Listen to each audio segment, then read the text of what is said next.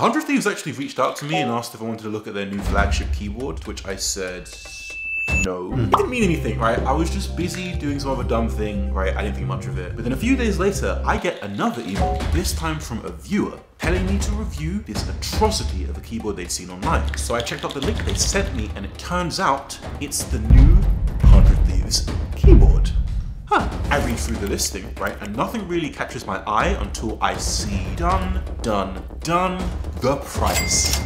And magically, my schedule got a lot clearer. This is the 100 Thieves High Ground Summit 65 Jujutsu Kaisen edition. It is a 65% keyboard, and oh my goodness, there is so much I could say about this keyboard. However, High Ground has kindly saved me the effort of making a page of content by describing the keyboard themselves, calling it a flagship keyboard with die-sub PBT keycaps, featuring a full CNC aluminium case, gasket-mounted design, and the world's first graphic switches. Honestly, the description just keeps going, right? It's pop swappable, it's got an aluminium plate, silicone dampening, pre-loop stabilizers, and pre-loop switches, and just so many more things that I really hope it lives up to the high praise they've given it. Here we go. Yeah. The Summit 65 features a two-piece aluminium case with thick top bezels, a front lip, 4 rubber feet, recessed USB port, acrylic panels for side glow, and what they are calling a weighted brass medallion on the bottom case, which for normal people is just a brass weight. The external case finish, namely the anodization, is pretty consistent, smooth to the touch with no obvious color mismatch or anode streaking. But the finish on the brass weight was kinda weird. At first I thought it had this kind of brushed finish, but further inspection I could see what looked more like circular machining marks left on the weight, along with machining marks inside the text engraving, which ultimately looked a bit scratched, you know, kind of cheap. I could also feel the seam between the top and bottom case, enough to tell me that they weren't aligned properly. And so at this point, I decided to open the case and see what was going on. I regret doing that. The first thing that confused me when I flipped this keyboard over was that there were only 4 screws on the bottom row of the case. Now, you might be wondering, that seems pretty normal, right? Yes, until you realize that there are 4 screws holding together the entire case. A bit confused, I began unscrewing, and surprise, surprise, the keyboard did come apart. It turns out the case fixes together via 4 screws and 2 clips, which I've genuinely never seen before. Like, on one hand, it does make the case slightly easier to open, but on all the other hands, why? Having only 4 screws to undo saves you a minute out of your day, but are we seriously at the point where 4 screws, fine, 5 screws is just, no, that is so unbelievably inhumane of you. 5, it's supposed to be 4, it's supposed to be 4, that's 5. And with these particular clips that also don't have any way of tightly locking or screwing into anything, they've introduced much wider tolerances, which makes the alignment pins they have in the top case, or really any alignment, redundant, but that's far from my biggest issue with this. Given there's no actual way of tightening that top side down with something like, oh, I don't know, screws. There is a pretty big difference in the amount of compression between the top and the bottom case of this keyboard. Like, I'm not being silly or facetious here. I'm really not pulling all that hard, but I can literally pull the case like a millimeter open with my fingers. You're not supposed to be able to do that. I reasoned that the effect of this on the sound and feel of the keyboard wouldn't be that noticeable, and this is far from a scientific test, but I tried compressing down the top case. The difference in sound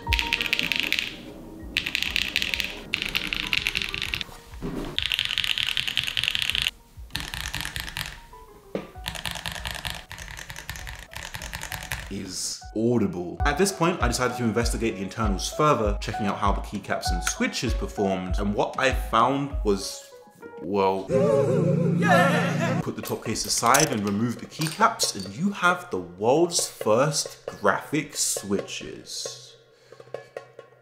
I was confused too, but it turns out these switches feature a topographic design on the switch housing, which is actually quite cool, but what in the X-ray vision are you doing?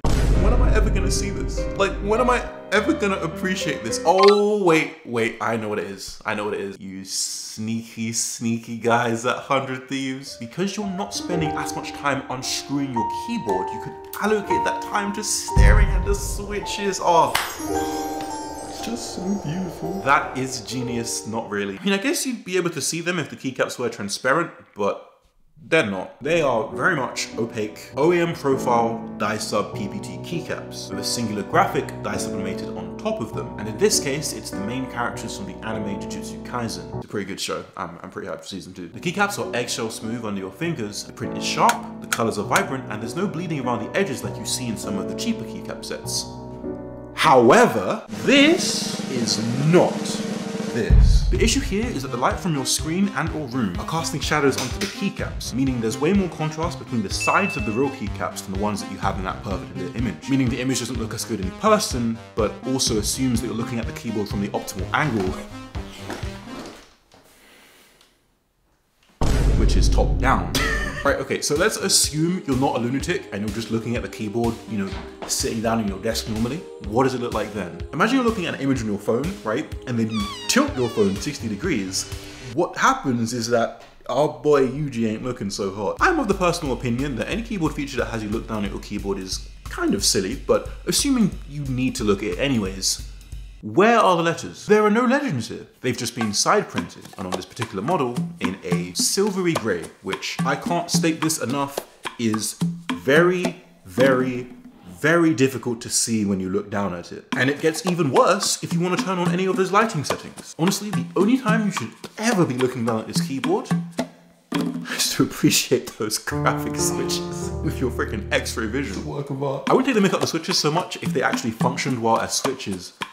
But our Geo switch is linear and pre-lubed. Sure. The springs have a good coating of lube and are virtually silent, but there's about one drop of lube, right, that is only visible on the world's most powerful microscope on the entire switch and housing rails. It's dry. Now, there's a varying amount of lube on the stem legs and the actual copper leaves, but there isn't much consistency of the application on this switch. What this means is that whilst smooth enough, if you type fast enough, half the switches feel dry and the other half have this really sluggish kind of high drag feeling. I don't like it. Combined with a not very solid push feel, a longer but light bottom out spring weight, slightly shorter key travel, and just a really dull bottoming and topping out sound, these switches are, and I know that that's a subjective thing, but they're not great. They're not great. Fortunately, the PCB does have Kel hot swap sockets, so you can get rid of them, but for a keyboard of this price, now assuming I did get rid of the keycaps and the switches, I'd be left with the oh god. Yeah. Pre-lubed Duroc V2 screw-in stabilizers. Oh goodness. We've heard that one before, haven't we? And these actually really good.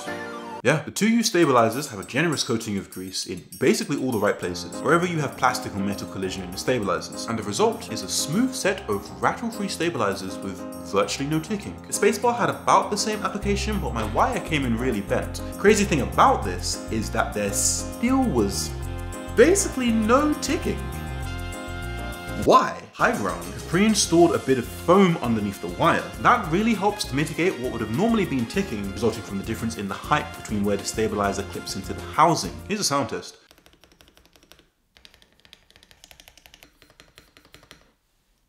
Wait, I can't quite give you a full sound test of this keyboard before we've discussed its acoustic features. Yeah. Our aluminum... You missed a couple letters there. Our aluminium plate reflects vibrant RGB, right, as I hope it would, and makes any switch sound crisp. Any switch?